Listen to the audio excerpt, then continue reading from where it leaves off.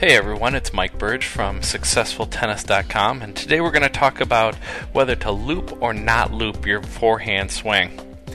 The advantages and disadvantages will be discussed all the way through the video of which path you should use for your backswing on your forehand, and also we're going to talk about the set position or the starting position of your forehand ground stroke. The modern game now calls for the loop more often because it's building the power and building the speed of the racket, but we'll see the advantages and disadvantages of each and let you make a decision on your own. The first clip we're going to look at is Andre Agassi, and Andre's known for his short, quick backswing, and he has the perfect straight backswing.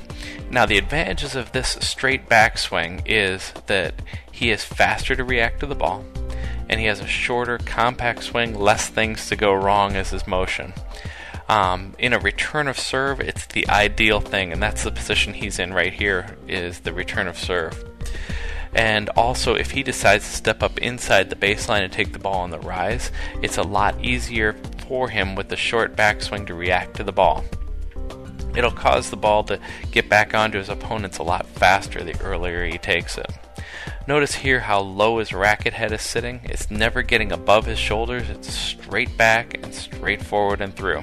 This is going to be the best for beginning players, just eliminating as much swing as possible and keeping the swing nice and short. He'll still explode forward through it and still get plenty of speed.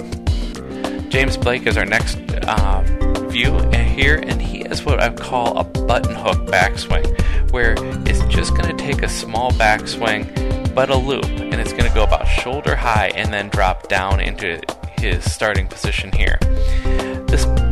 The advantage of this is that now when he gets into this position here, like Andre was when he first started his swing, his racket head already has a little bit of speed on it, and that's a definite advantage of having a loop backswing, is that you're able to build up speed on the racket head as you start through your motion, and by the time he gets to contact point, his racket will be moving faster than it would be if he just took it straight back and started from this position. It's important to notice that his racket head still gets down into this position.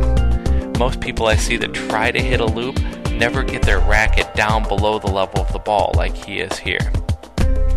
It's hard to see the ball as it's blended into one of the fans in the background, but his racket is definitely down below the level of the ball, and you'll see him as he starts to explode up through it.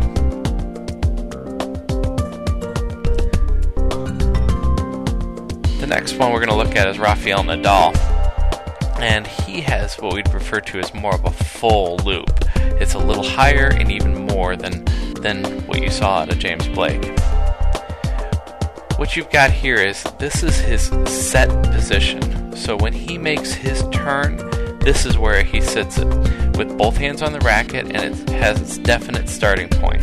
The advantages of having a definite starting point and a definite finishing point means that you're consistent with your swing.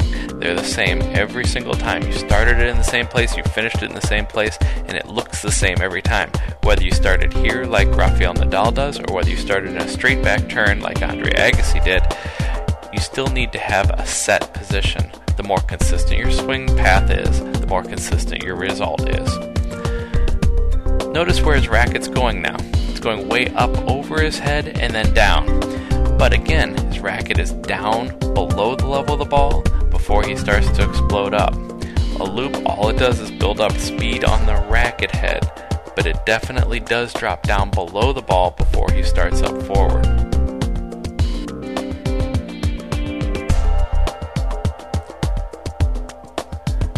So to review, the straight back swing, the advantage is that it's short and compact, there's less room for error, and you can react to the ball a lot faster. You can get to your contact point more quickly on faster moving balls like return of serves. The disadvantage is you definitely don't build up as much speed on the racket head, which means a decrease in power. And we all know how important power is in the game right now. With the loop, the advantage is, of course, that you can hit the ball harder, but the disadvantage is it takes longer to get there, so you need to be prepared right away. You have to make sure that your preparation is flawless in order to execute a good loop swing. Also, remember about the set position. Whether you take a straight back turn or whether you take a loop turn, make sure you have a starting point, a set point where you're starting from.